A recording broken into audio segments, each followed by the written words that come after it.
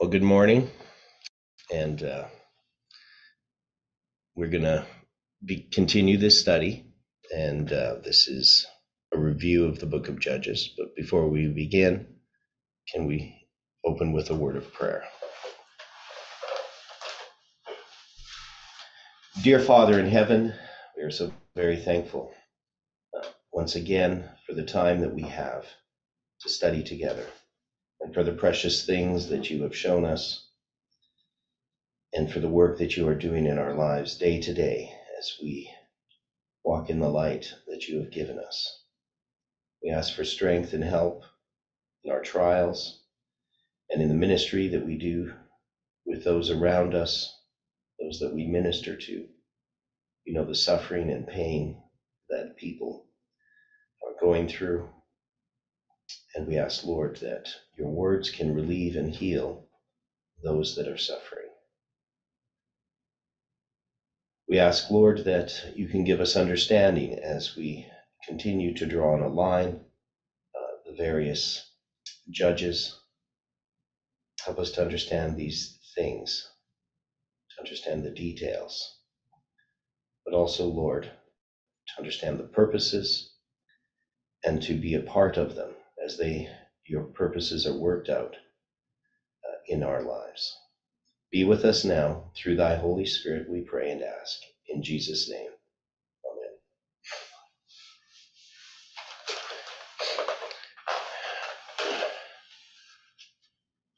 amen.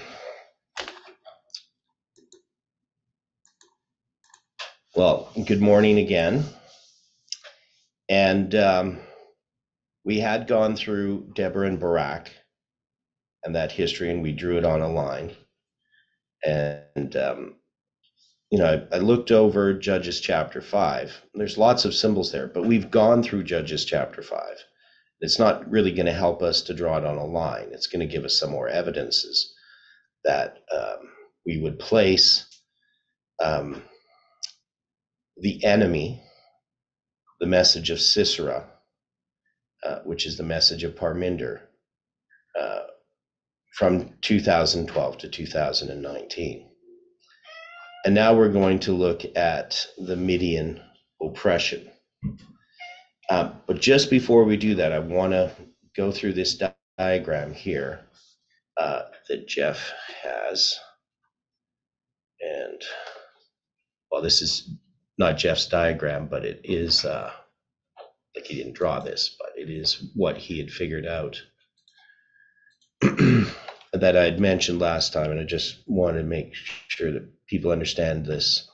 So this was Jeff waking up on September 7th. So he's going to give this message, the last message from Lambert Church. And then there's 63 days to November 9th, 2019. So, one of the things that I saw was the date, September 9th was 9 times 7, which is 63, and we have these 63 days. But Jeff expanded this even further. So he had drawn these dates out in the American fashion. September 7th would be 9/7, November 9th would be 11/9, and January 11th would be 1/11. I believe it was Odilio that noticed this, that if we added those dates together as numbers, that is 97 plus 111 plus 119, we get 327. And 327 is, well, that's actually how Jeff had written the date over here, March 27th.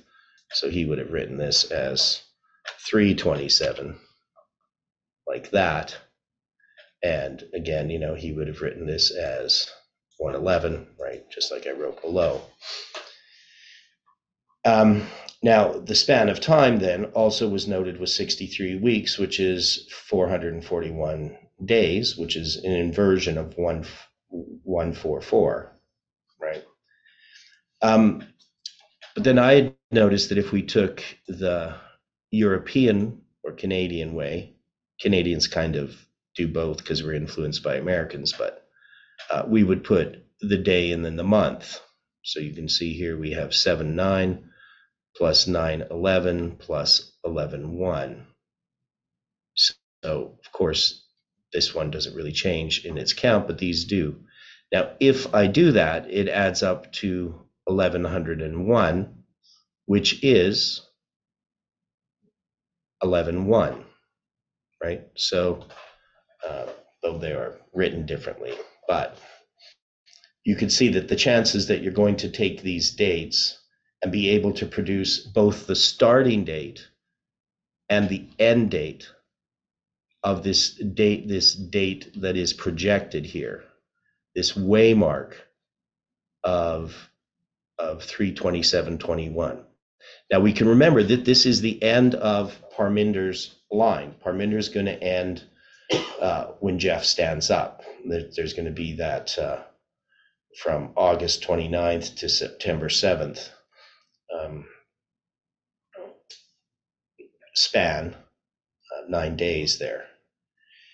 And that means that this message now, that we're going to be in the time, not just of the end of the message of Sisera, but we're going to be moving into, in this history, a message dealing with July 18, 2020. And to understand who the enemy is and how that enemy is defeated is part of what happens when we study the book of Judges, because we're applying it to our time.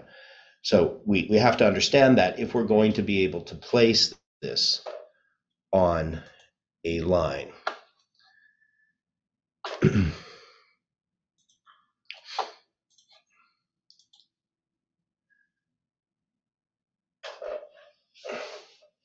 So this Midianite oppression. So again, we're going to look at the symbols that are here,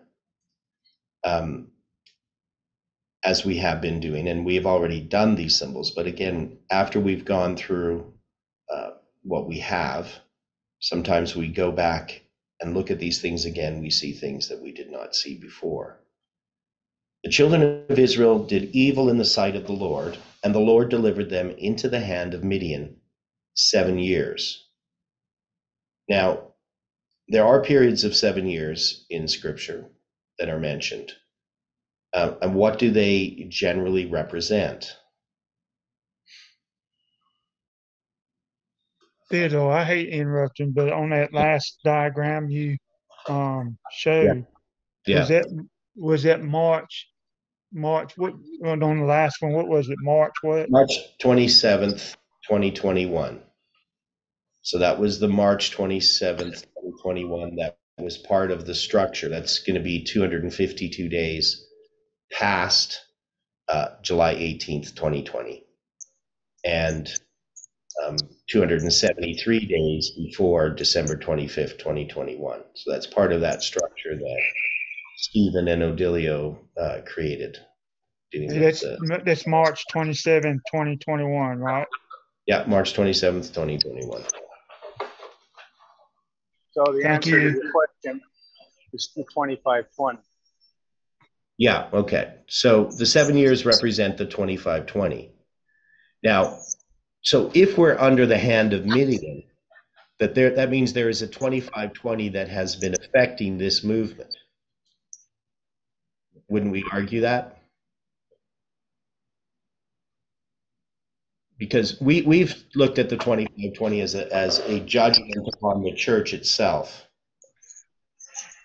Wouldn't that be the 126? Okay, you're a little bit noisy there, Ron. So the question is, wouldn't it be the 126? So if we have the 126 and we apply that to the church, we're going to apply that from 1863 to 1989. And then later we had from 1888 to 2014. So one thing I guess we could say is that the 126 from 1863 to 1989 would be addressing the church. But the 126 that's going to end in 2014 is not about the church. It would refer to this movement.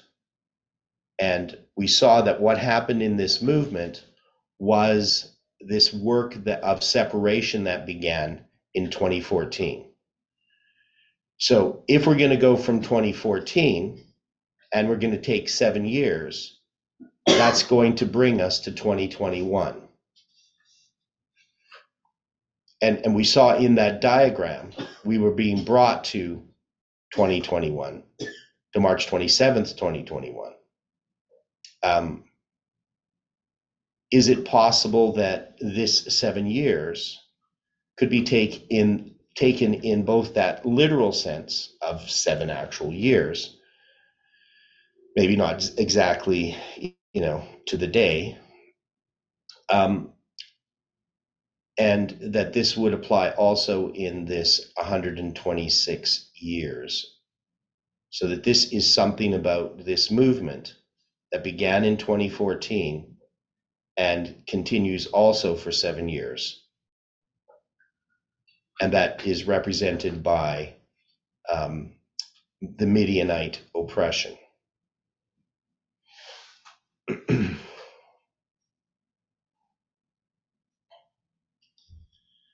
Because we see some characteristics about this Midianite oppression in that it has caused the children of Israel to have to make their homes in the dens, the mountains, the caves, and the strongholds.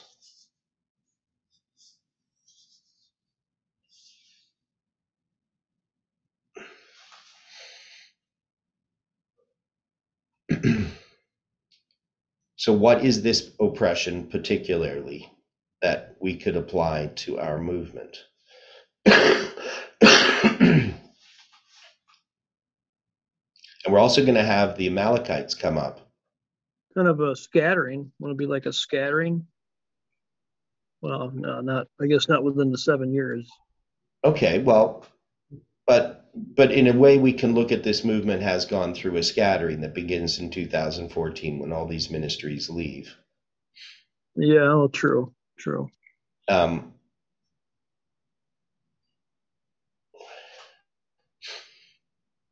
And it says, when Israel had sown, that the Midianites came up, and the Amalekites, and the children of the east, even they came up against them. So remember, these are representing messages. This is not to be, even though we're using 7 years and we're using all these symbols, we're saying that it's about messages in this movement. So if Israel represents God's true people, and we have sown, that would be a giving of a message. But other messages are going to come, and they're going to be attacking this message, the true message that God has given.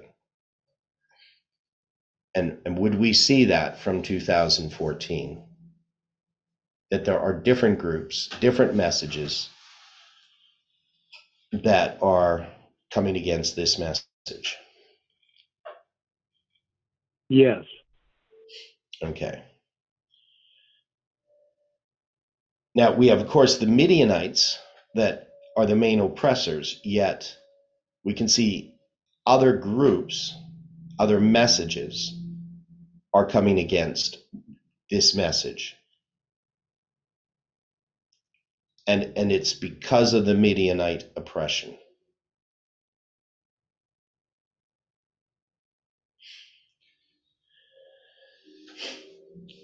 So again, this is a bit of a repeat and enlarge. We're not going to say this is particularly Parminder's message, because that's been addressed in the other message. But we're going to have this Midianite message. And when we look up Midian, right, so this refers to strife. That's the meaning of the word. And could this Midianite oppression be just the general strife or conflict that exists within the music movement from 2014? Is it a message of strife, or that causes strife? It causes strife, I would think. Okay. Maybe it's a critical Why spirit that comes into the movement. What's that, Dwight? Why isn't this a message that is preparing us to be able to withstand the strife that's going to come later? Well, because the Midianite message is this is the enemy, right? Agreed. So the But message of Gideon, what's that? Don't we have to be prepared to be able to face the enemy? Mm-hmm.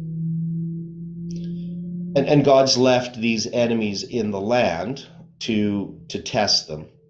Now, the Midianites are descendants of Abraham by Keturah, right? So we know that they're not the peoples of the land that were there, but they are relatives, but they're going to oppress Israel. And we went through this in detail, the story of Gideon. But here, if we're going to look at just the meaning of the name Midian, that this is strife, and if we're going to look at something that characterizes the movement that didn't characterize it before 2014, I think is the strife that exists within the movement.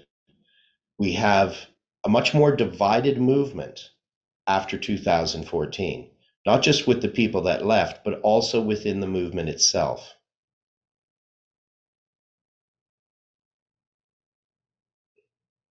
There's a lot more disaffection going on, infighting after 2014. A lot more suspicion. In a sense, 2014 kind of removed that innocence, that unity that appeared to exist within the movement. And now we saw that just because someone was in the movement didn't mean that they were on the Lord's side.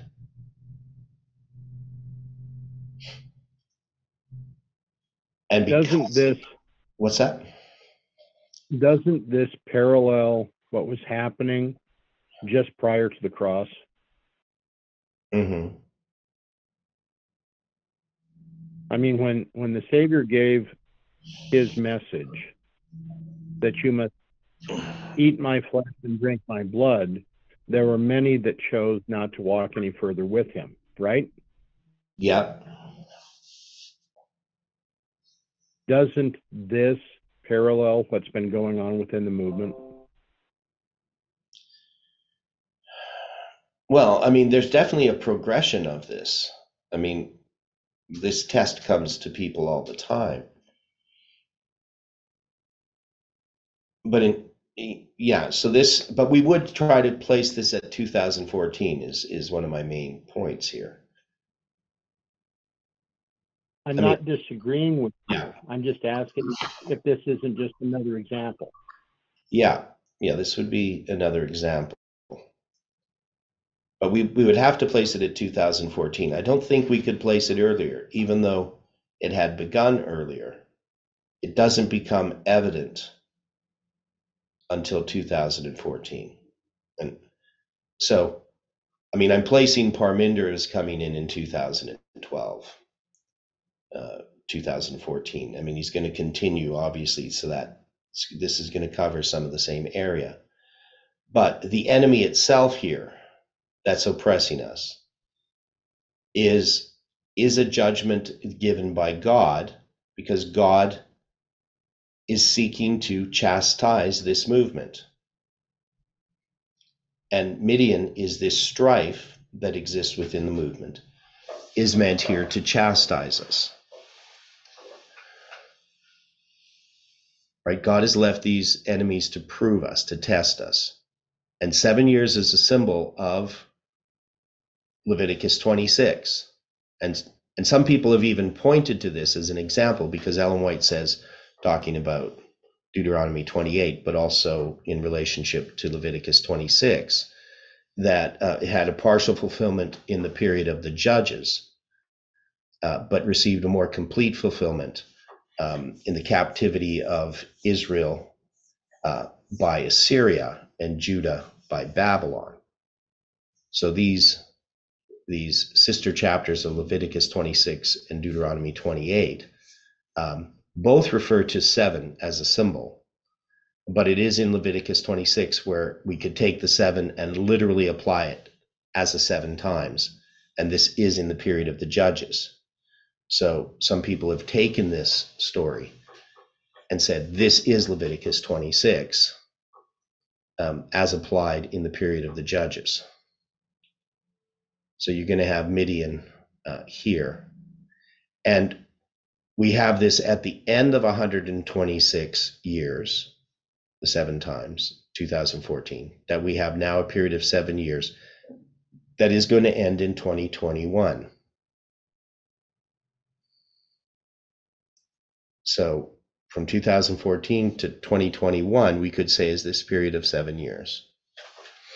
And during this period of 7 years, other enemies come up. The Amalekites, the children of the east, even they came up against them. So these are other messages. Now, Amalek, the characteristic of Amalek, Dwight?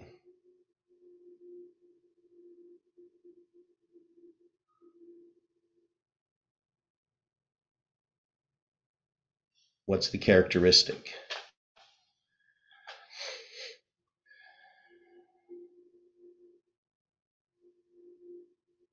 How would that be manifest in our movement since 2014?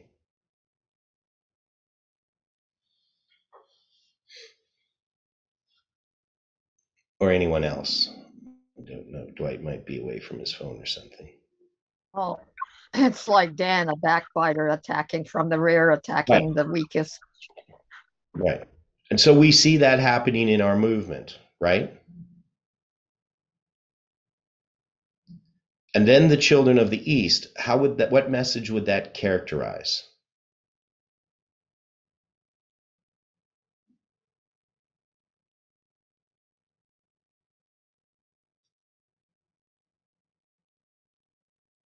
Because these are oppressors. So we're going to have all kinds of attacks against this movement from the groups that left. So the children of the east would characterize what message coming against our message?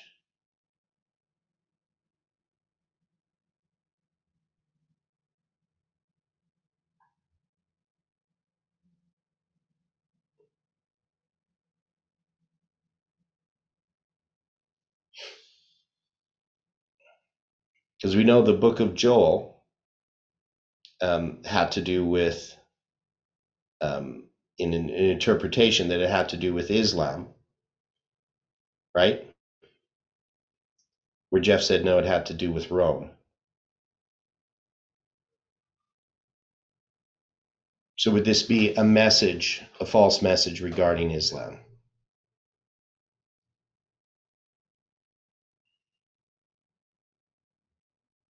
Or is it something else?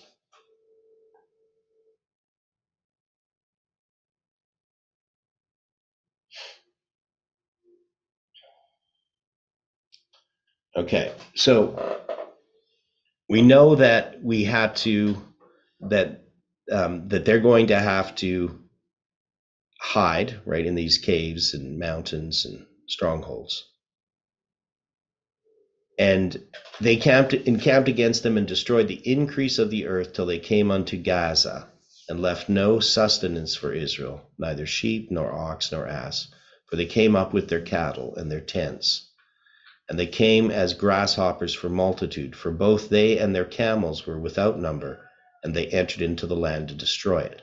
So you can see this characteristic of grasshoppers, of Islam. And Israel was greatly impoverished because of the Midianites, and the children of Israel cried unto the Lord. And it came to pass, when the children of Israel cried unto the Lord because of the Midianites, that the Lord sent a prophet unto the children of Israel, which said unto them, Thus saith the Lord God of Israel, I brought you up from Egypt, and brought you forth out of the house of bondage. And I delivered you out of the hand of the Egyptians, and out of the hand of all that oppressed you, and drave them out from before you, and gave you their land. And I said unto you, I am the Lord your God, fear not, the God of the Amorites, in whose land ye dwell, but ye have not obeyed my voice. So we know that there's a prophet who gives this message to Israel, saying that you basically are are under this oppression because you haven't obeyed me. And so this is a message. Now, again, we've been applying this to the movement. Right? That's how we've understood the book of Judges.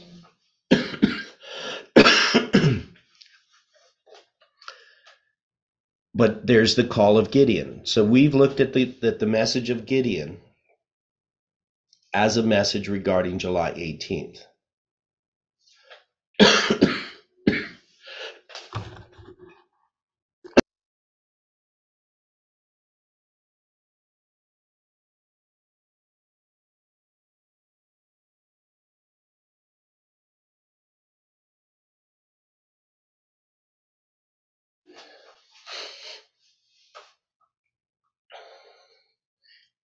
And Jeff has applied the story of Gideon, the 300, to the message of July 18th.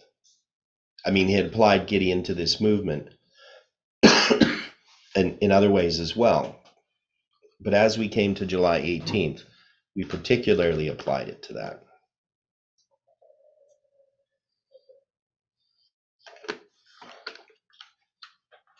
Now, we can see that this message of Gideon comes from the threshing of wheat by the winepress. So what are the two symbols there?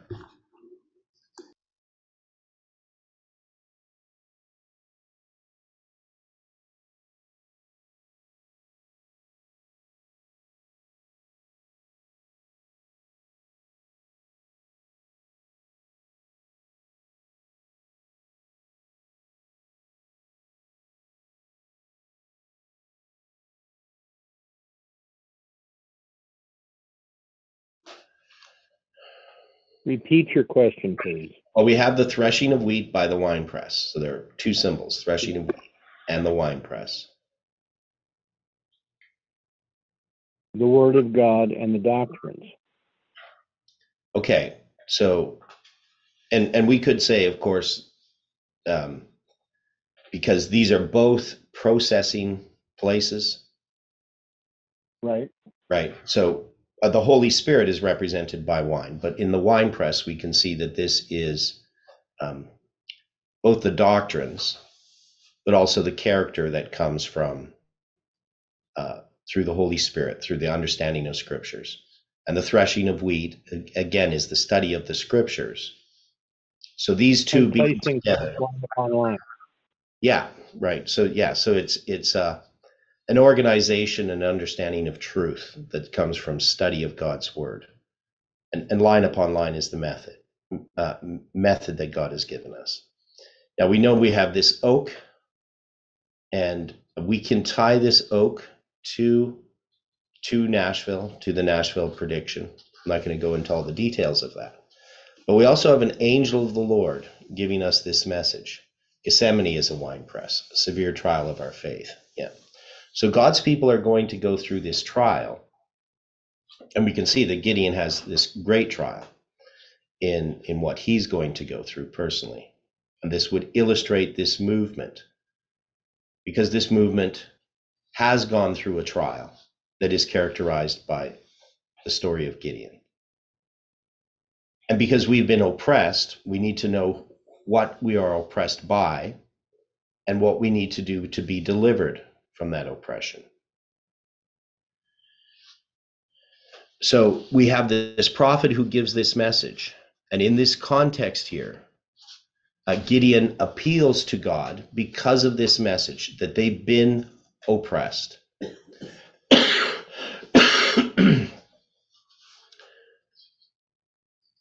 And then the Lord looked upon him and said, "Go in this thy might, and thou shalt save Israel from the hand of the Midianites. Have I not sent thee?" So part of this message is this characterization of Gideon, in that he is seeking to be delivered, but he's not seeking to be a deliverer. Right? God is choosing a message that's going to do a work. but it's not some message that on the surface would appear to be able to do that work. So we see Gideon's response. He said unto him, O my Lord, wherewith shall I save Israel? Behold, my family is poor in Manasseh, and I am the least in my father's house. And the Lord said unto him, Surely I will be with thee, and thou shalt smite the Midianites as one man. And he said unto him, If now I have found grace in thy sight, then show me a sign that thou talkest with me. So here we see that there's this characterization of this message, because Gideon is a message. And that this message doesn't appear to have the power to deliver Israel. Gideon says he's poor in Manasseh, and he's the least in his father's house.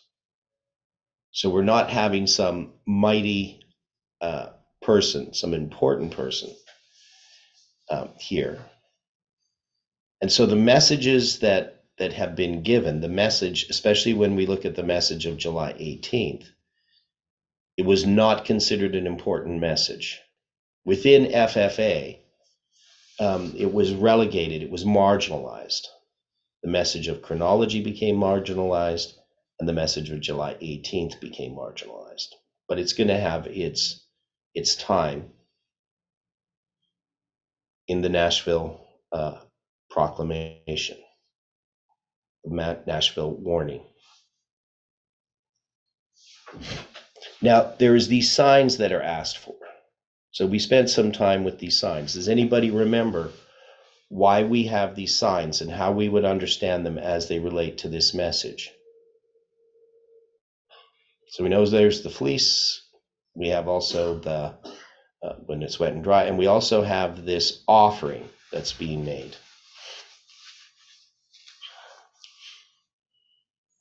So he's going to make this this offering, which is going to represent a sacrificial offering, though he believes he's just preparing a meal. So what is this about? How did we understand this? Or do we have to go through it again in detail?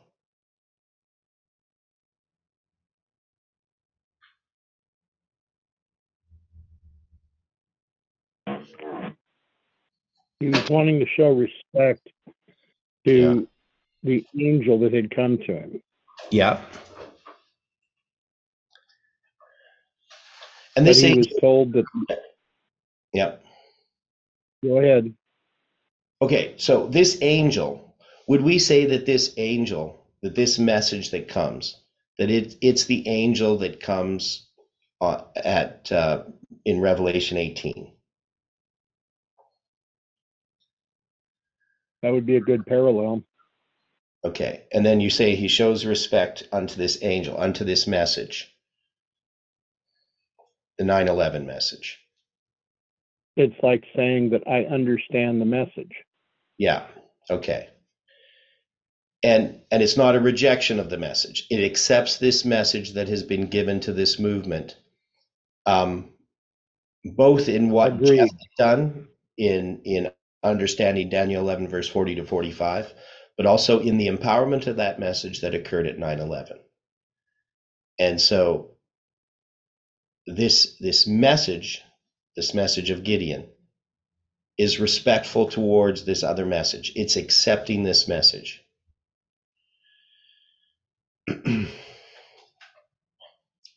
And also we see that this is, in doing so, it's not just that it's respect. I mean, this is a work of sacrifice that's being done. Right? In order to accept the message of Revelation 18, we would have to have the work that God wants to do in us occur, right? So there has to be not just an intellectual assent that, 9/11 happened and it means something, but it has to accomplish a work in us, which is the work of salvation.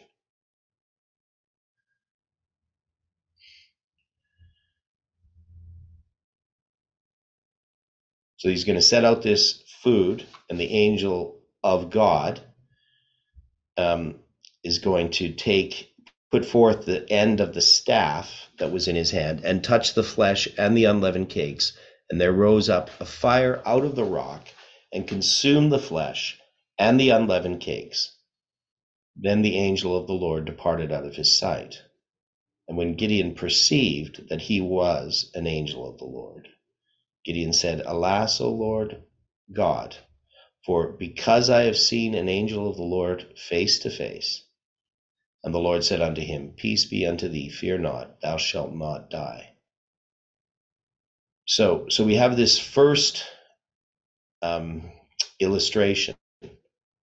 And I can say that, in some ways we can see this as being 9/11 because 9/11 represents baptism. It's an understanding of 9/11. And 9/11 itself, as an event, could be characterized here as well.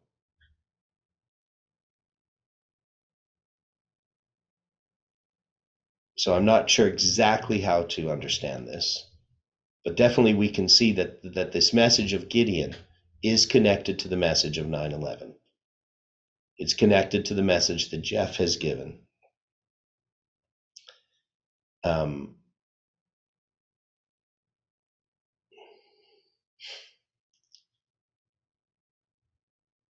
So if we go on and we see here, so Gideon builds an altar there unto the Lord and called it Jehovah Shalom. Unto this day, it is yet in Ophrah of the Abiezrites. And it came to pass the same night that the Lord said unto him, Take thy father's young bullock, even the second bullock of 7 years old, and throw down the altar of Baal that thy father hath cut down, the grove that is by it. So we're going to see that we're going to have this bullock offering, and it's going to be 7 years old. So they've been in oppression for 7 years as a symbol. And we now have hit this command to throw down the altar of Baal.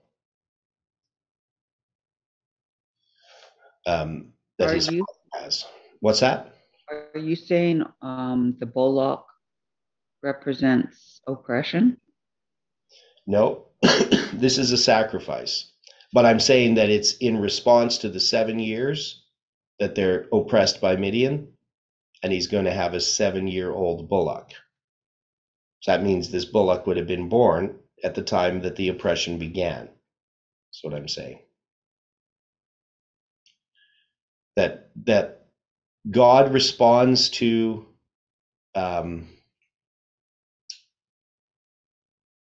evil in like kind. For instance, even Leviticus 26, they're going to be transgressing the sabbatical rest of the land. So God is going to give a judgment based upon the sabbatical cycle, right? That would be logical. So we see the same type of thing here. That's why the bullock is 7 years old. It's symbolizing this period of oppression, but it's a message that counters it, that's going to conquer it. When I see young and second, I kind of see like the SDA and then the movement. Okay. The second being the smaller, the younger. Okay. Now, so here he's going to take thy father's young bullock. Now, as far as what that means,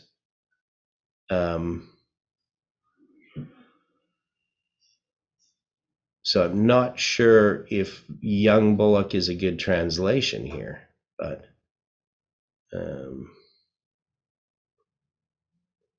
not really sure why they translated as young bullock. I don't see that there in the Hebrew at all. Just going to see what Young's literal So it seems like, though, he's going to take two different bullocks. A young one is what they translate it as. I'm not sure why, though. I don't see the word young there, but and another bullock. So these are going to be two bullocks, right? That's how we're understanding this. He's going to take two bullocks, one that's young and one that's 7 years old. So what was your reason for, how are you interpreting this, these two different bullocks? Because in the past, I've noticed that when he talks of the younger, it was more of the group, like the younger brother and whatever. Okay. Yeah. Yeah. Yeah.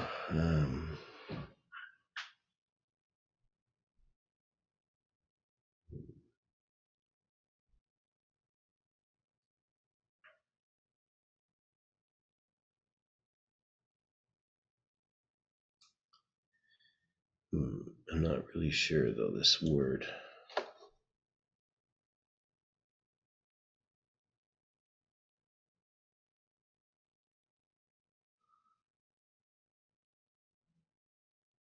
I just don't understand why. I mean, obviously one's 7 years old.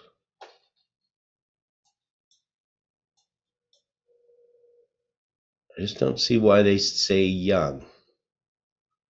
I mean, maybe it does mean young in the context of being a bullock. I don't know, but it doesn't say young. But anyway, you're going to have two bullocks, one that's not 7 years old and one that is. So would it be the joining of a Israel and Judah type thing? I don't know if I would do that. I'm not sure. Just there's two. One specifically 7 years old, one its age is undefined, but probably younger.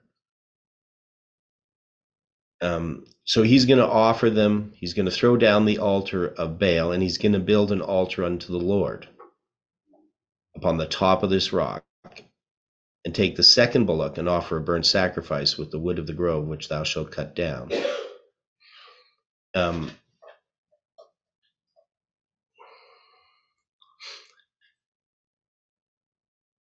See, I don't know if this is two bullocks. I think this is one. Because I think the second, why would it be the second bullock?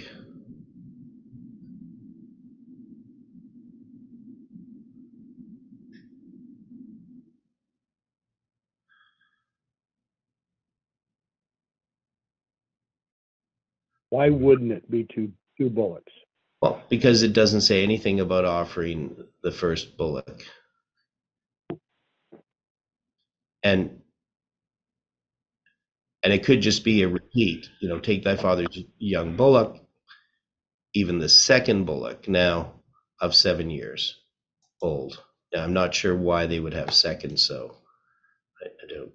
What if this is to represent the initial time period of the church and then our time period right now within the movement? Well, okay. Because the way that I'm reading this here is that this is just like this idea of a second bullock is not really, again, a good translation. It just means take thy father's young bullock, again, a bullock of 7 years old, right? And take again the bullock and offer a burnt sacrifice.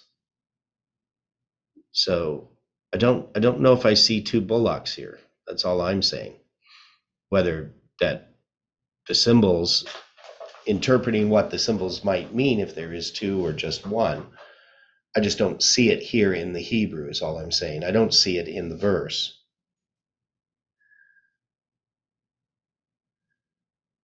He's told to offer this second bullock, as it says.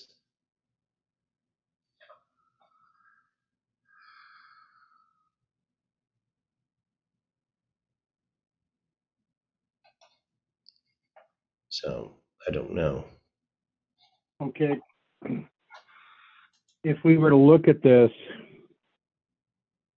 from the notes that we went through at that time, since we're dealing with verse 25, the notes would have also given us a reference, I believe, back to Exodus 34:13 and Deuteronomy 7:5.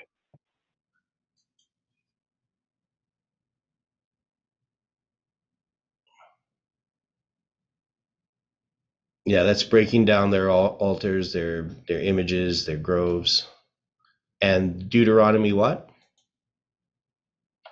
7:5.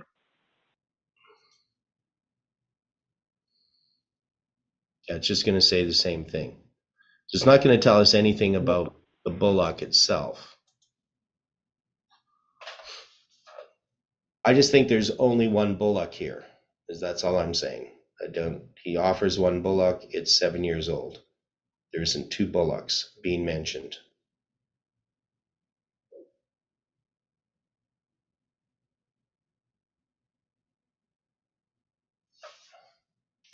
But I don't remember us discussing that detail before.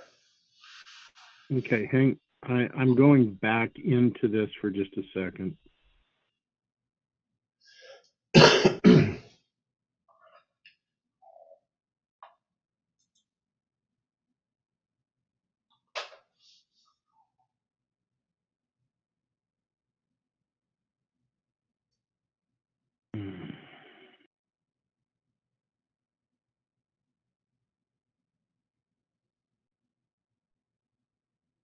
Okay.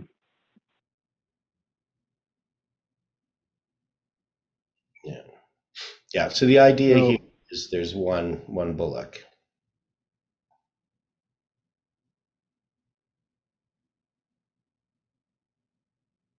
That he offers. Okay, so the translators, as they had this, chose an alternate, what they called alternate Hebrew. So the alternate reading that they would have had was, and it came to pass the same night that the Lord said unto him, take thy father's young bullock and the second bullock of 7 years old, and throw down the altar of Baal that thy father hath, and cut down thy grove that is by it. Now Gideon is a message. Now Gideon is the message within the movement. Yeah. We're making this application that Gideon is the message of July 18th. Yep. But the message of July 18th is a repeat of a message that had been given to Ellen White that the church chose not to offer. So the bullock itself, is this not a support for the message? Yes. So would we not be able to symbolically look at this as support for the message that was given in 1905, and now support for the message, the message supported by the 7 times of Leviticus 26 that was given July 18th, 2020? Yeah. Now, I agree. I mean, there's a lot here we have to consider, but we're looking at this symbolically and not literally. Right. But there is only one bullock, not two being mentioned here in the Bible. Well, I'm asking if we can consider it in the other fashion. Why? I don't understand why. The Bible's just saying there's one bullock. Why would we try to create two? Okay. Father's young bullock and a second bullock of 7 years old. Would you call a bullock of 7 years old still a young bullock? Well, again, it doesn't say young bullock in Hebrew, right? And it doesn't even say second bullock in Hebrew, right? So that's all I'm saying is it doesn't say this. It doesn't say there's a young bullock and a 7-year-old bullock. It appears that way when you read it superficially in the King James, but even when they say even the second bullock, when they say even, they mean the same. They're telling you it's the same bullock. That's how the King James translators, when they use the word even in this context, the father's young bullock, even the second bullock of 7 years. So they would be saying that this is a bullock of 7 years. It's not. It's young. They're using the word young there, but it doesn't use the word young in Hebrew.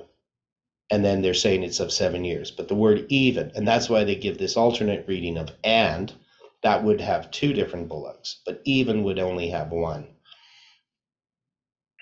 Then why, in this situation, we do not have the words in the italics to show an added word?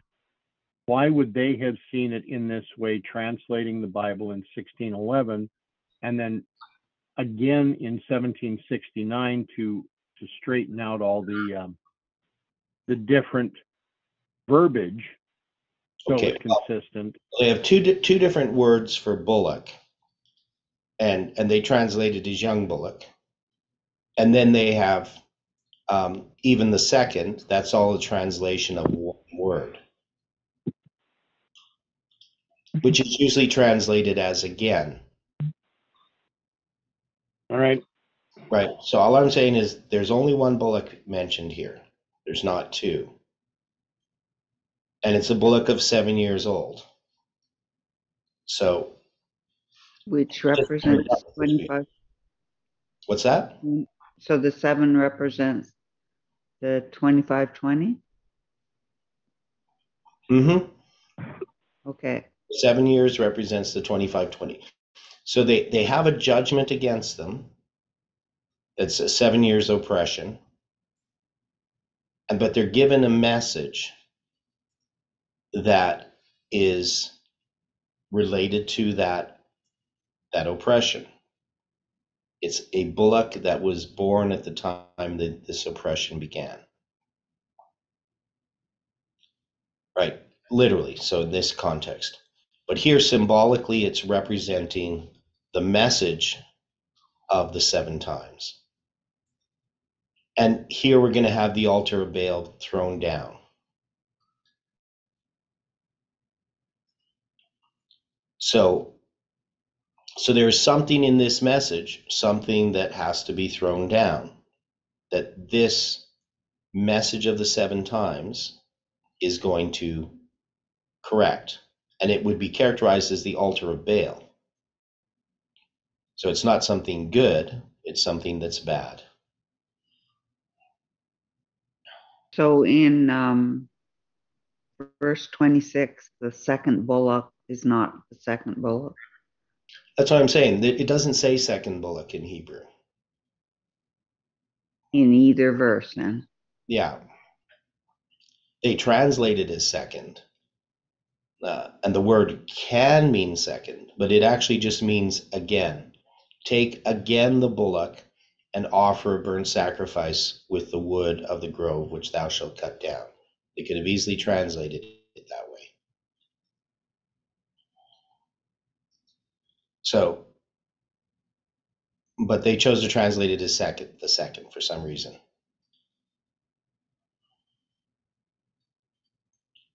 Now, there is, in a sense, this is a repeat, right? Would you take the wood of the grove as the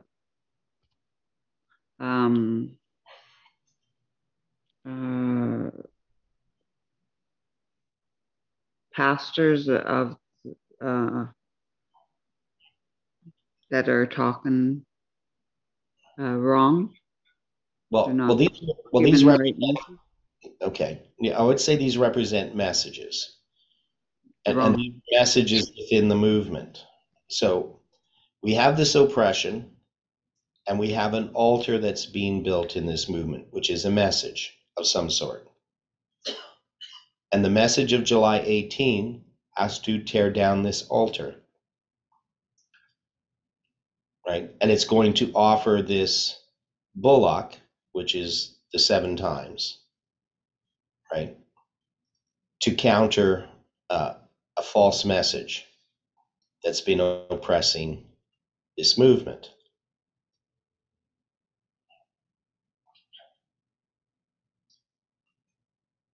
Now, we have the 7 times here, so we know that there's a correct understanding of the 7 times.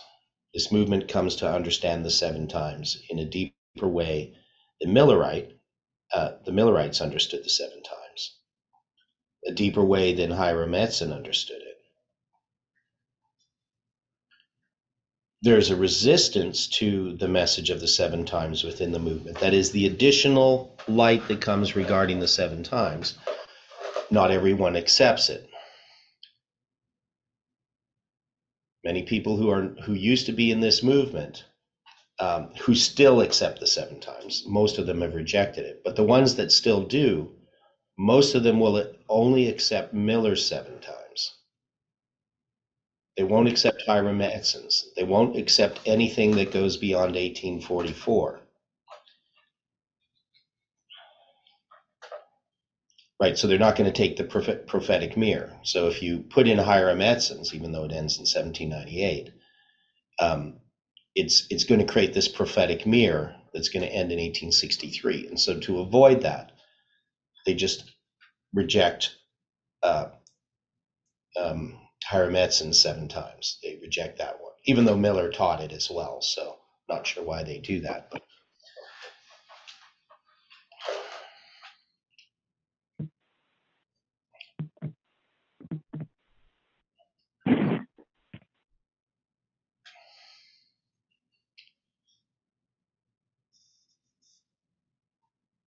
okay. Yeah, so we know that here, because we're trying to understand how this relates to this movement.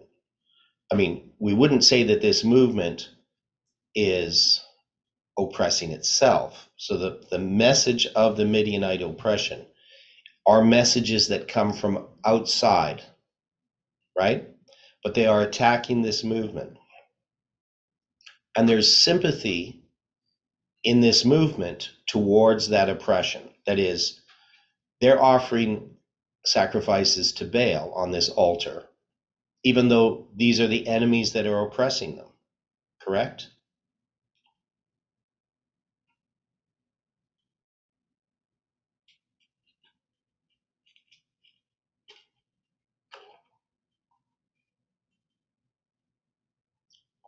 Agreed.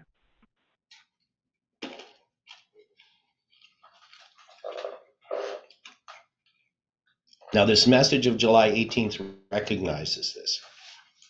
So it's going to be called upon to throw down the altar of Baal and to establish an altar unto the Lord. It's going to replace this altar. And we're going to have the 7 times now prepared as a burnt offering with the wood of the grove, which thou shalt cut down. So Gideon took 10 men of his servants and did as the Lord had said. And as the Lord had said unto him. And so it was, because he feared his father's household and the men of the city, that he could not do it by day, that he did it by night. So Gideon is going to have to do this at the nighttime. He's got 10 men of his servants. So we have 10 as a symbol. 10 can mean a test, right? 10 can also mean a remnant. Though usually it's a 10th, but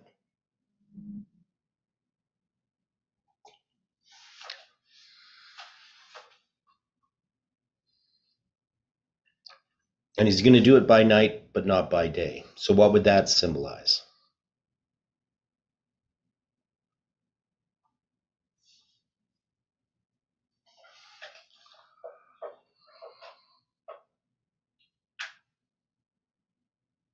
Maybe in darkness.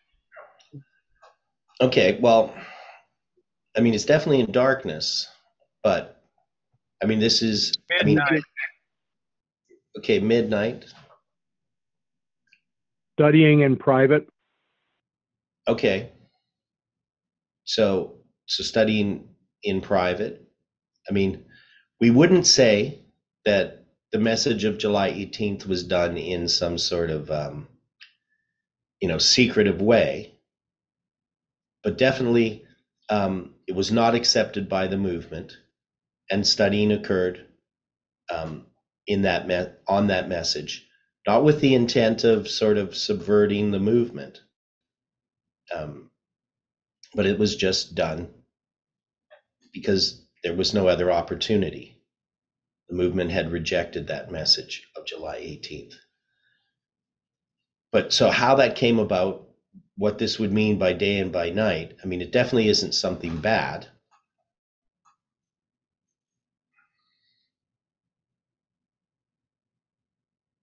And when we studied July 18th, at least my understanding of it, there was nothing about any of the studying that I did, whether it was the 2520, understanding the 4-7 times, any of these things were meant to oppose somebody's position or to, draw attention to myself personally. There was no seeking anything other than truth in the study of these things. And yet these things were often criticized. The study of the 2520, the paper that I put out on the 2520, people were pretty upset with Jeff about that paper and believe that paper should be condemned. The paper is, why is there not a 25-20 year period of literal punishment or punishment for literal Israel mentioned in Leviticus 26. I can't remember the exact title now. But people just took that paper and failed to understand it. But we can see that through the study of the 2520, through the study of all of these things to support this message, we now had this new understanding of chronology and of the symbolic use of numbers that developed, that God was going to use. So we have the men of the city arose early in the morning. Behold, the altar of Baal was cast down, and the grove was cut down that was by it, and the second bullock, which was offered upon the altar that was built. And they said one to another, Who hath done this thing? And when they inquired and asked, they said, Gideon, the son of Joash, hath done this thing. Then the men of the city said unto Joash, Bring out thy son, that he may die, because he has cast down the altar of Baal, and because he hath cut down the grove that was by it. And Joash said unto all that stood against him, Will ye plead for Baal? Will ye save him? He that will plead for him, let him be put to death, whilst it is yet morning. If he be a god, let him plead for himself, because one hath cast down his altar. Therefore on that day they called him Jerubbaal, saying, Let Baal plead against him, because he hath thrown down his altar. And then all the Midianites and the Amalekites and the children of the east were gathered together and went over and pitched in the valley of Jezreel. But the Spirit of the Lord came upon Gideon, and he blew a trumpet, and Abiezer was gathered after him. He sent messengers throughout all Manasseh, who also was gathered after him. And he sent messengers unto Asher and unto Zebulun and unto Naphtali. And they came up to meet them. So we know that, because we had gone through this. But if we're going to take this story, where would we mark this? The Spirit of the Lord came upon Gideon, and he blew a trumpet. And Abiezer was gathered unto him. That is, the father of help is Ebiezer. Wouldn't it be Jeff blowing the trumpet? Okay, well, we're not going to have people here. So we'd have to look at this message of July 18th. So the Spirit of the Lord came upon this message of July 18th. Right? A trumpet is blown. Now, a trumpet would represent a number of things, but it can refer to the message of the trumpets in Revelation, the 7 trumpets. And the Father of help was gathered after him. So did the message of July 18th,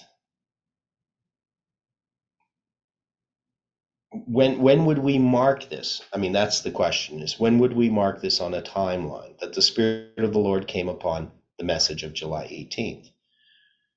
Would this be just Jeff accepting this message the second time? Because he accepted it originally, then set it aside, and then accepted it again?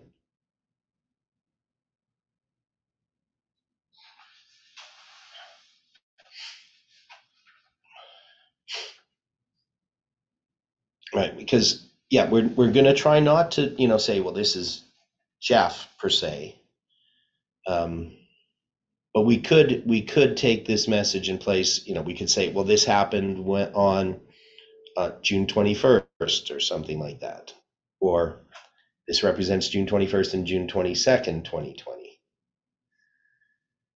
The Father of help would be maybe June 22nd. Gathered after him. So we're going to have the message proclaimed, and then it's going to be publicly promoted by all this other source of media. I mean, is that a possibility? Would we accept my interpretation here? I'm not saying it's the right one.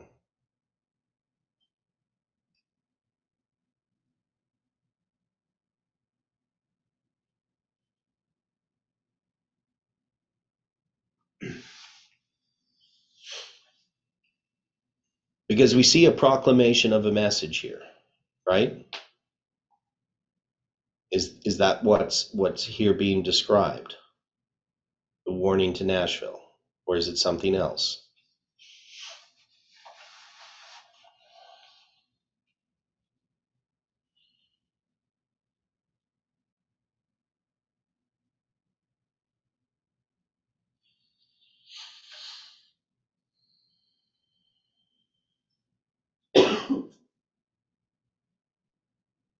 I would almost have to think that it's the warning to Nashville.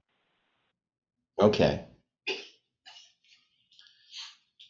Now, of course, we're going to have the sign of the fleece, right? So, and it doesn't mean that this stuff occurs chronologically either, because this can now be a repeat and enlarge.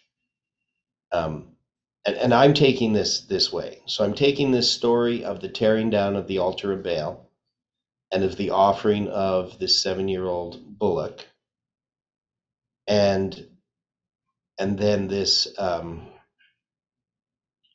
blowing of then the trumpet by Gideon, and the Father of help gathering after him, and these messengers being sent out, as the warning being given.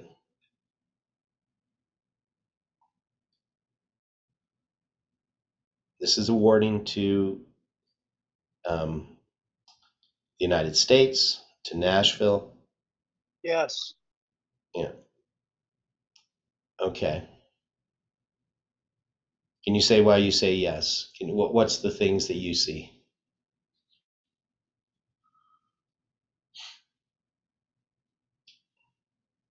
The warning to Nashville, that is the primary one. That's why I dated then. Yeah. So you're saying yes to the idea that this is talking about that, and now we're going to go back and look at the sign of the fleece and these other things, and it's basically, it's not continuing a story that's progressive, it's actually repeating and enlarging this story. That's what it seems like. Okay. Yeah, that's the way I understand it. So the sign of the fleece, then, this is for Gideon himself, That's right. because now he has to stand. He's made this proclamation, but now he's going to have to stand. He's unsure of himself. This message is unsure of itself. Right. The people giving it are unsure of it in some ways, but signs are going to be given. So we had the sign, of course, with the offering, but now he's going to have this sign of the fleece. And we have the two ways, which we know, first you're going to have the fleece be wet and the floor dry, and then he's going to do the reverse, right? So he said, well, maybe the fleece just absorbed the moisture and the floor didn't. I think that's how. So you put the fleece of wool on the floor, right? And if the dew be on the fleece only, right? So he's going to do this, and he wrings the dew out of the fleece into a bowl full of water, right? So he's going to have all this water. We'd have to, understand what the fleece means. This is wool. What does that symbolize, I guess? And then he's going to have the fleece being dry, but the dew on all the ground. I don't think we ever addressed the fleece itself. Yeah. But you have these two different tests, almost opposite tests. And they're signs. Now God has given us all kinds of signs and symbols as to the truthfulness of this message.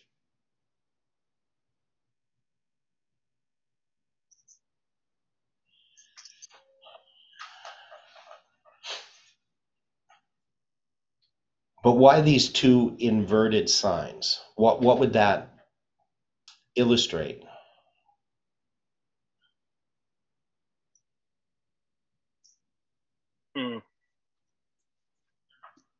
Would it illustrate a mirror? Well, yeah, it could. I mean, I was thinking a doubling, but it didn't sound right, like for being for a doubling. But now that you mentioned the mirror, yeah. Now, right, it's a. Yeah. Now, the thing that I think about this slide in particular is the work that was done in regard to understanding July 18th. Once we had July 18th, we had two different prophecies that gave us the date July 18th. We had Ezekiel chapter 4, and we had Revelation chapter 9. The 390 days and 40 days lying on his left side and his right side. They gave us the July 18th date. They gave us the Julian date, which ended up being July 31st. And Revelation 9 gave us the July 18th, 2020 date, the Gregorian date of July 18th. And so we had these two amazing structures, things that we had studied in the past that gave us these witnesses. But I would think the sign of the fleece is not that. To me, it would be the other things that we came to study that bore witness to July 18th, particularly something that is repeated. And one would be, we took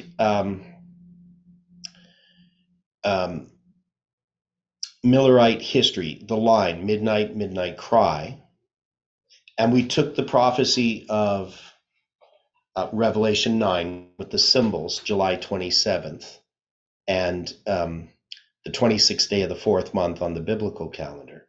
And we laid them on a line dealing with the first atomic bomb. Right?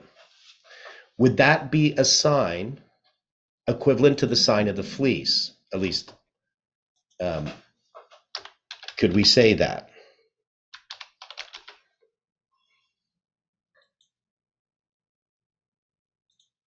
Well, it was that sign that, got us looking at the nuclear aspect of the message. Okay, so yeah, not everybody necessarily knows how it all unfolded. But basically, when we came up with July 18th, the initial thing is this is going to be an atomic attack on the United States, right? That's going to be how we would see this. So I'm going to bring up this other screen.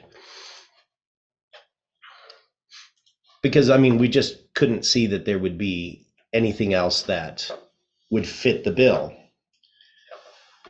And we were expecting an attack on the United States by Islam. I mean, that was since 2014, December of 2014, that we had that idea. Maybe it's December of 2014. Now, the first thing, of course, was it's a nuclear attack. I'm going to look up the first nuclear attack that occurred. That's Hiroshima. It's August 6th, but it's the 26th day of the 4th month on the biblical calendar. So that's going to be quite interesting. And then, of course, we looked up Nagasaki. That's August 9th, but that's going to be July 27th on the Julian calendar. So again, we have those two symbols now, the 26th day of the 4th month and July 27th connected. And then we also have Kokura, which was supposed to be the place that the bombing was going to happen on August 11th. They moved it 2 days earlier and moved it to Nagasaki. They actually wanted to bomb Kokura 2 days earlier. They first went there. They weren't able to, the cloud cover was too much. So then they took this secondary target of Nagasaki and bombed it on August 9th. So the bombing for Kokura could have occurred on August 9th. But the weather forecast for August 11th was not good. So we have the Kokura date as nothing that happened, but we have it as a symbol. And then we saw the surrender occurred on August 15th. We have a symbol there for the Midnight Cry. Now, the Potsdam Declaration, which actually occurred on July 26th, was rejected on July 27th by Japan. And so here we see July 27th Gregorian, and we see the 26th day of the 4th month, the biblical date. We see July 27th, we see August 11th. So we see those in those 4 dates, you have those 4 events that are all tied together and always given. You see all the symbols there that we get from Josiah Litch's Revelation 9 prophecy. But you also have the Midnight Cry. Now, Alamogordo is where they first test the bomb. That's July 16th, but it's the 5th day of the 4th month, which we have as a symbol of midnight. So that's midnight. And we have the August 15th date, the Midnight Cry. Now, in the one documentary I saw of Alamogordo, when they get to July 16th, they go July 16th midnight. It's an old documentary with the screen just saying July 16th midnight. So I thought that was interesting that midnight was tied there because we have the symbol for midnight. But then we also know there was a third planned attack. This was called off, and this attack was originally planned for August 19th. And that happens to be the 10th day of the 5th month, the other date, the date from Ezekiel that we have for July 18th. So here we have all of these dates tied up. Would this be fleece set out as a sign?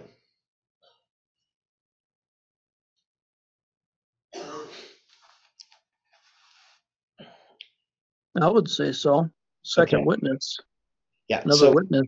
Yeah, and so for me it would be, right? Because this is where we are at, me and Odilio and Stephen, studying this July 18th, in a sense looking for signs, right? Are we correct? Is there any other witnesses that this is so? Now, the other sign I would take had to do with the Mayan calendar, so I'm not going to go into that. But that was the other sign for me. So I had this Hiroshima and Nagasaki, the nuclear attack on Japan, and all the different symbols associated with that. Japan also having suicide bombers. Japan also being from the east, from the rising of the sun, right? That's their flag. So for me, this was an important sign. The other sign, and there's lots more to it. I'm not going to go into all the different structures and so forth. But the other signs were the things that came from the Mayan calendar had to do with the structure of these dates and how the Mayan calendar tied into all of these different dates that we had already established. So there's going to be these signs, and these are needed in order for us to go ahead with this message. So when Stephen and Odilio went down to Arkansas in late November of 2019, I mean, they were giving some of these evidences, all of these chronological and numerical evidences for why we should be supporting this July 18, 2020 prediction. And so I would see that makes sense to see those as the fleece. Is there anything else we could? Could we say the truth was in the fleece, but then it came up dry for us, but from it, the water was all around. So we were getting other messages from it. Yeah, it's possible. I mean, I just see them as a mirror type of sign. That is, they're not, they're a repeat, they're repeated. So I look at them as a history being repeated. That's why I would say, what happened with Hiroshima, why it becomes significant. We look back into the past and we see, well, here's something that illustrates this. Now, the Mayan calendar structure, and also the 777, because it's related to it, the 777 chiasm, the one that begins with the Mayan date, December 21st, 2012, where it's 130000 is the Mayan date. These become extremely powerful witnesses to that what we're doing is of God, but they also witness, that is the second sign, witnesses that the prediction will not occur. So if we're going to take the sign of the fleece as the fleece being wet is the first one, that would represent Nagasaki and Hiroshima and all that, all the stuff associated with illustrating that it's Nashville and everything. But the second one shows the fleece is dry. And if we're going to take that as this negative sense, that would be the failure of the prediction, Right. which the Mayan date is going to show, is that just like the Mayan date, the world didn't end December 21st, 2012. And also the secret rapture didn't happen on September 23rd, 2017, as the evangelicals showed, and that's all part of that structure. Yet those were correct dates. They were part of a structure that points to something else that God has used as a witness, but also showing us that our prediction would not occur as expected. So these signs symbolically represent a promise of something happening, but also it not happening, the fleece being dry.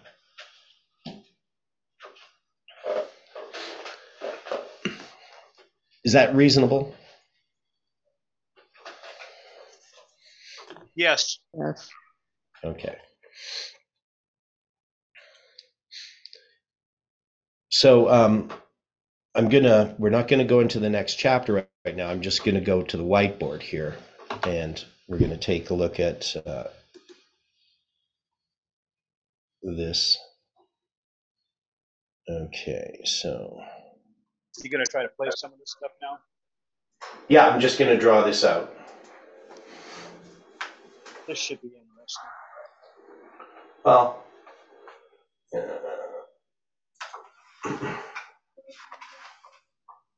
yeah, so I'm obviously going to have to erase a little bit of this.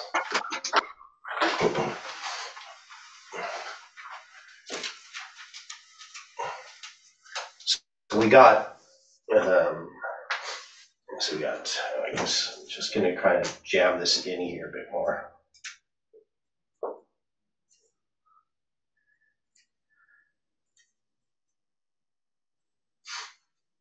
So this can be Shamgar.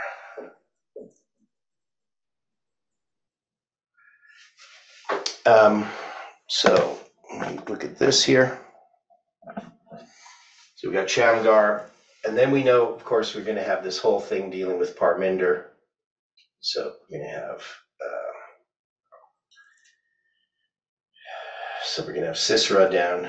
Well, I guess Sisera would be up here. Parminder. And this is going to be 2012, 2014. Parminder comes in, and of course that deliverer there was, my mind's going blank.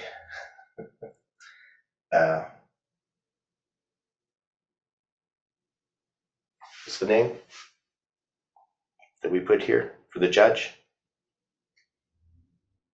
My brain's going blank too. Barak. Sorry? We get Barak. Okay, so we got Deborah and Barak. Okay. And then we're going to have, so this is, of course, going to span a period of time, right? Ending in 2019. So maybe I should do it over here, 2019. But as we have this end up happening, we're then going to have this period of oppression that's going to occur. So we're going to call this period of oppression going from 2014 to 2021, right? So this is going to be the 7 years again, just like we had back here.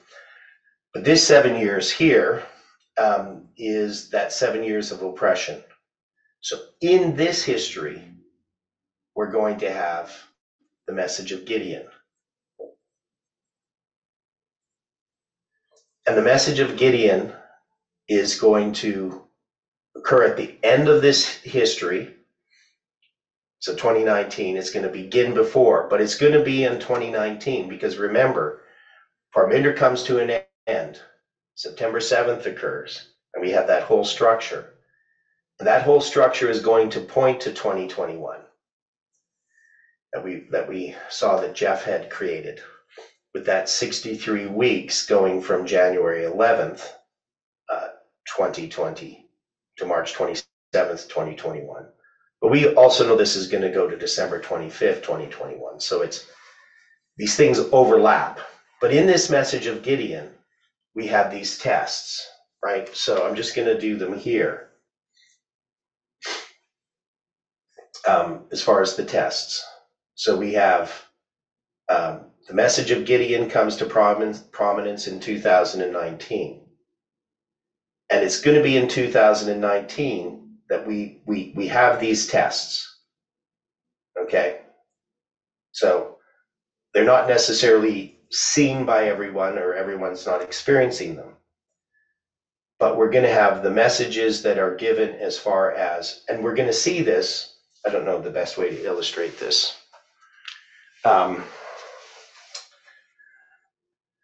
But when we get to, let's do it this way. When we're at November 9th, 2019, Stephen Odilio and myself are at the School of the Prophets, right? Stephen and Odilio have been there quite a while before, and they stay quite a while afterwards. They're going to present all of these chronological and numerical numbers. But does anybody know what I presented on November 9th, 2019?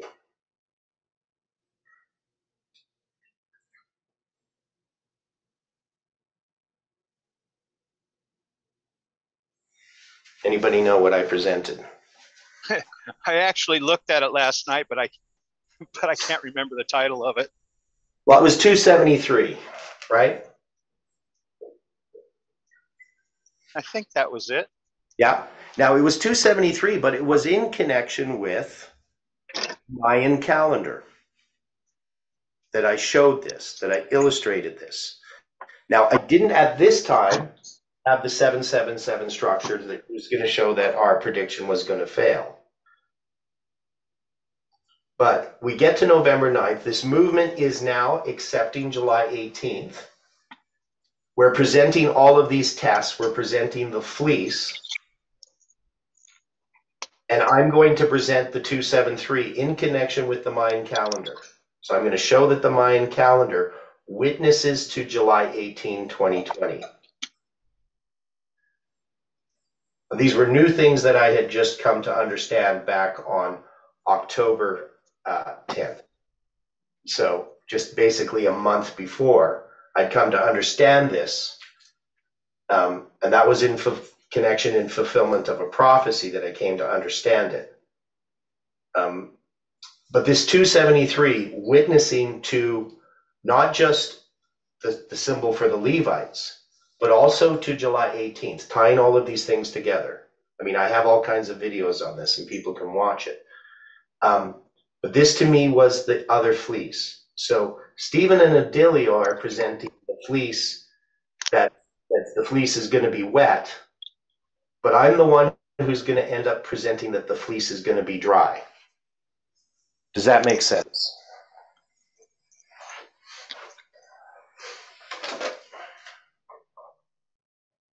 Yes. Okay. But both these fleeces are witnesses to July 18th.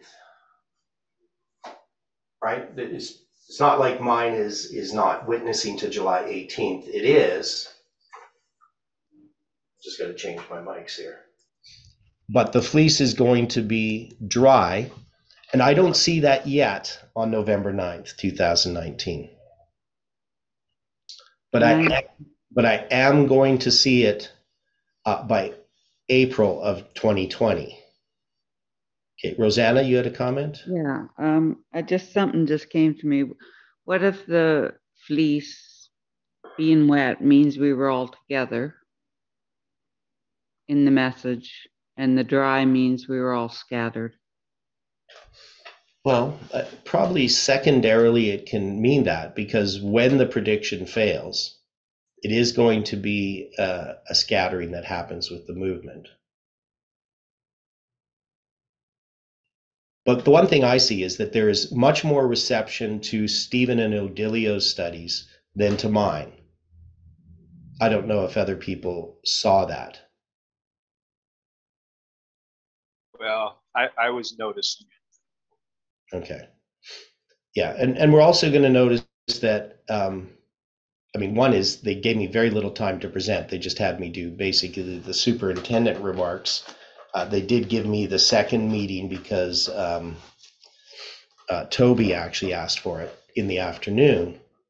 But, you know, I was there. I flew down to Arkansas. You would think that they would have done a little bit more as far as presentations on July 18th itself. Instead, they were focusing the next day upon my November 22nd, 2018 date, which I've talked about before. So there wasn't really the interest to have me doing presentations. Jeff had brought me there, of course, for me, Stephen, and Odilio to study together. But I was kind of surprised at that. And then all through the time up to July 18th, you're not going to be seeing me presenting on any of FFA's Sabbath studies or anything. So I will tell you what I got out of that whole thing that was going on was that I was noticing that people were kind of apprehensive about all the numbers. Yeah, but Stephen and Odilio were presenting lots of numbers. I know that. Yeah.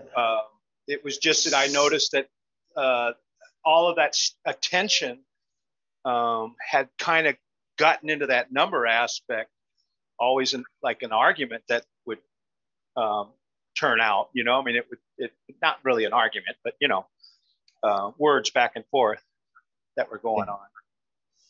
Yeah, and see, from my perspective, I mean, Stephen and Odilio did a good job. I mean, they presented these numbers, but they were just presenting the numbers for the most part. They weren't presenting, they weren't trying to address objections or trying to fit this together into a bigger picture. Right. Because that's just what you were doing. Which is what you were doing. which is what I've always done. But and so it's not saying that they weren't doing the right thing. No. But we're not saying that. But the person who could have helped people to understand it better, they weren't wanting to listen to. Right? Yeah. It was a personal issue, and that those personal issues are still here. Yeah, and they still existed. They were inherited and came to the rest of the movement. They'd have to disappear. But anyway, that's we went a little bit over time here. Oops. But that's okay. Sorry. That's okay. So anyway, we need to close with prayer. So we're going to come back to this tomorrow morning.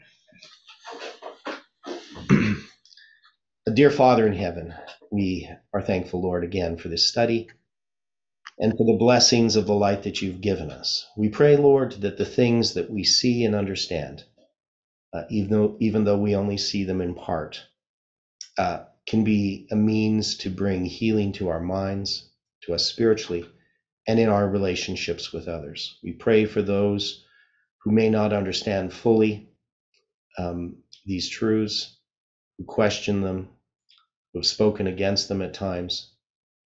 We pray, Lord, that you can be with them, and that through your Spirit and through providence, we can all be able to see how you have led this movement and the purposes that you have for it.